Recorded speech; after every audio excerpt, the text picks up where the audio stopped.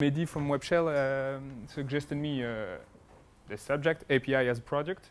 He thought it would be interesting because Mailjet actually is a project, and it's an API as a project.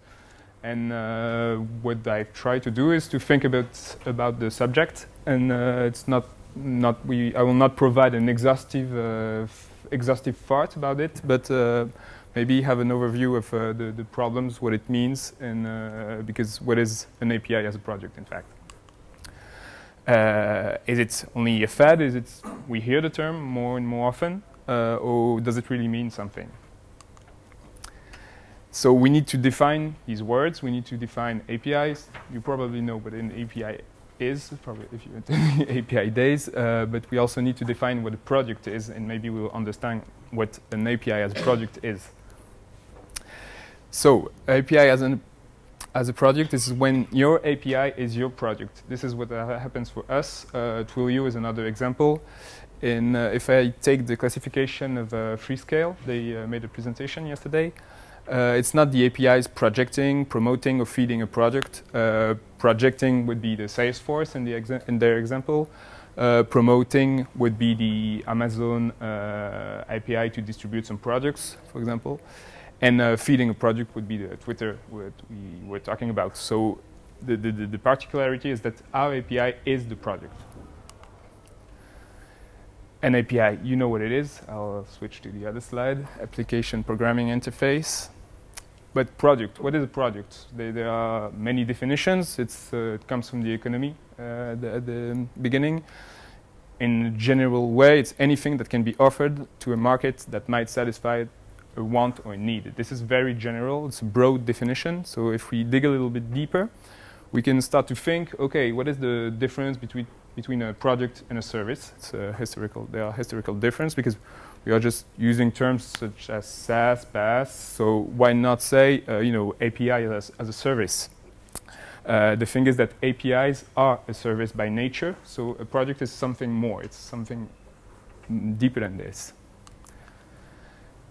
If we took back, I told that the notions of project and services come from the economy. And a project in the old days, it was a physical good. Traditionally, it's something you can touch and you can take in your hand, while a service was an action performed by someone.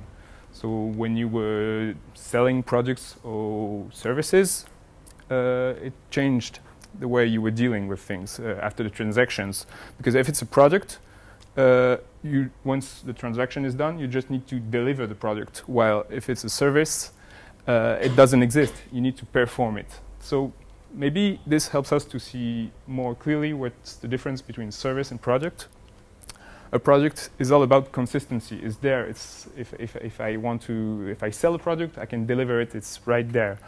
It's we can take the definition, which is taken from an article on Inc., who is talking about our friend David Ogilvy, who was always saying that, my project, in fact, more or less, is walking out the door every day because it's his people. It's an agency, communication agency. So if you're selling consulting, you must have some projects. But in fact, the projects are the head of the people. They are the consultants working for you. So this is why he says, to create a service business you can sell, do whatever you can to make your business have a product and have a formula that predictably delivers results. It's that you have to go beyond the people and have something that works in a systematic way. So this is why I would link the concept of product to the word consistency, and something that you can deliver, that's something that is stable, systematic, reliable, and consistent. These are the characteristics of a product, I believe.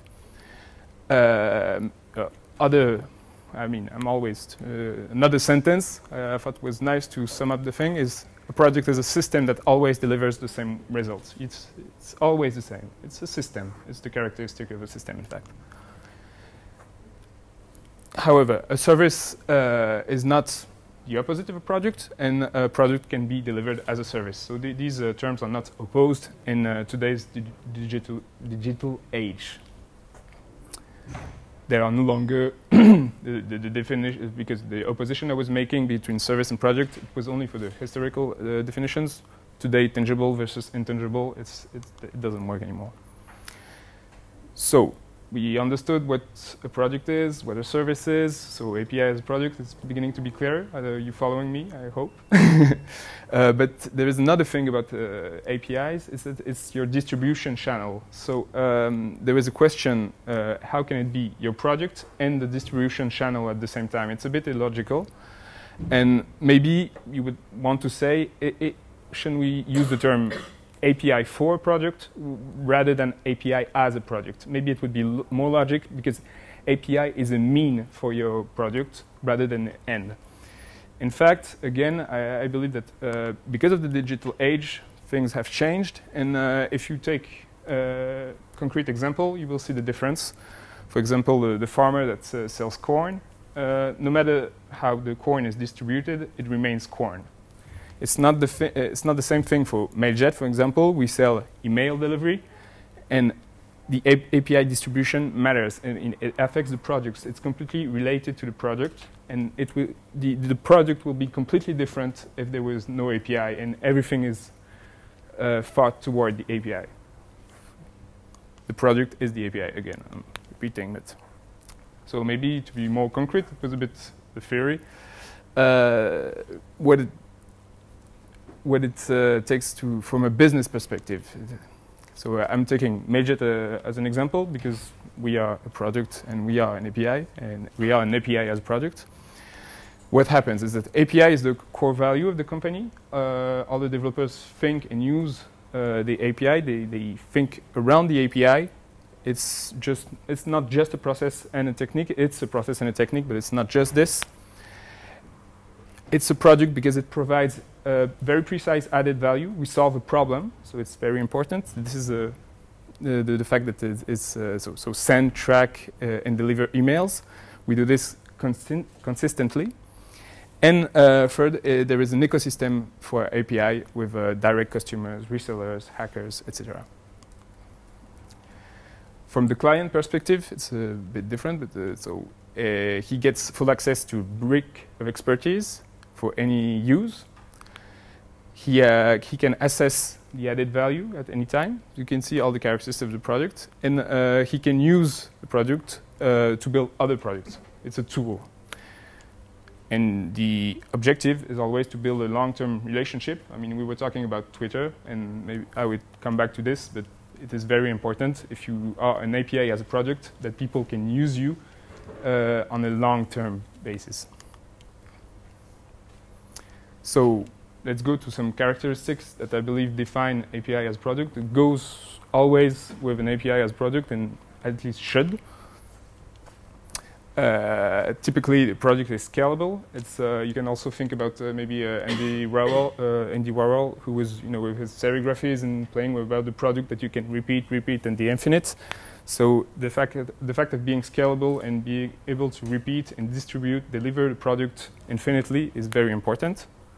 This is what we do, and it's related to the concept of cloud as well. You must have an open API. We talked about it. I asked a question yesterday about it because I like the fact of defining this. It's often misunderstood. What is an open API? It means available for everybody. It means publicly available. Anyone can access to it. You give the maximum to the developers. I mean, from the company perspective, from a provider as we are, we give the maximum because the developers are part of our ecosystem. And the openness, the more openness you have, the more it feeds your ecosystem. It's a virtuous circle. But, however, open is not free. And we were talking about Twitter, and this slide is a bit an echo to this Twitter story. If an API is free and that you don't understand how, that you don't pay, and you don't understand how the company who provides it makes money, then it means that, how reliable is the service with no revenues? What will they be doing in a few years? And if you are using them to build a project, you are using them as a tool. It's even worse than that. You are using them as a brick. So it's not only a tool, it's something that is building your own project. You want to know that in several years they have a viable business model and that they will still be here in several years. And if you build something on Twitter, either a few years ago or today, you're just like a VC. You just, it's a bet on the future, but you don't know what it will be. So I believe the API as a product must have a clear business model, and that the user must understand how the money is made, because otherwise, no visibility for the future. Also, the product means marketing. It's related. I mean, you can think about. You always think about Procter & Gamble, for example. So yeah, the product is marketing, it's packaging, etc. So on our side, we believe a lot in the force of freemium, and it's pretty important and pretty powerful because the users can just test the product. They just connect to our API, and they can start running some things. They don't pay for a certain volume of email, and this means that they can just test and fool around with the API, and it's very easy to convert some customers and activate some customers like this. So the freemium, I believe, for API as a product, because the thing is that API is also distribution. It doesn't cost much to do a freemium model because you distribute through the API. So I would say it's a best practice. The pricing as well. We talked about how you must understand how the API as a product makes money to make sure it's reliable and that it will still be here in a few years. But the pricing needs to be consistent. I mean, in the company is to have a philosophy that it will always organize the pricing in the same way, because if at some point we want to change something I mean, for example, a company that start charging for some new features of some existing features and adding some extra fees for existing features, and that people have built projects using these features that get some extra fees, you can just explode some business models built on your own tool. So the pricing is very important, and you need to manage it to protect all your ecosystem and all the people, the developers who build something on your platform. This is the last slide to sum up a bit the thing. So API as a project is quite powerful, but at the same time it has some negative aspects. But if it's well managed, it's only positive. We believe it, and we try to manage it well, the best we can, with all these things I talked about. So it delivers a technology that you don't want to develop on your own. I mean, you can always, but if you want to focus on your project, you don't want to in French it works in English, reinvent the wheel. You don't want to do this. If you know that someone handles email delivery perfectly, you want just to plug your app on it and don't manage this to focus on where your added value is. And so this is very powerful in terms of competitivity. At the same time, you need to make sure that it is reliable. Always ask yourself a question. I'm repeating, but the Twitter API, we've talked about it a lot during these sessions. And this is the main thing. I mean, if you use an API, you must understand how the money is made from the company that is providing it to you.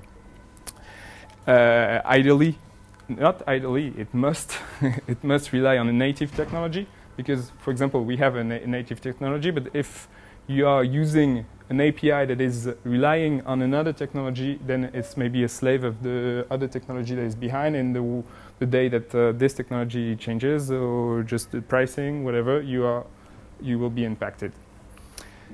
And you should always be able to have a guarantee to access your data at any time, and that you will not pay for your data, and that it will always be available for you in an unlimited way. And the last point is fact. It sums up everything. It's just you must protect your ecosystem, and it's very related to what you said before with the Twitter thing. You must really protect your ecosystem and respect it, and maybe think about it from the beginning, because otherwise you will just lose the time of a lot of people. So this is it. I think it's the last slide. Yeah. I don't know if you have some questions. If I didn't try to be exhaustive, but maybe just to think about the concept of API as a product and what it means, and how it's different from what was before.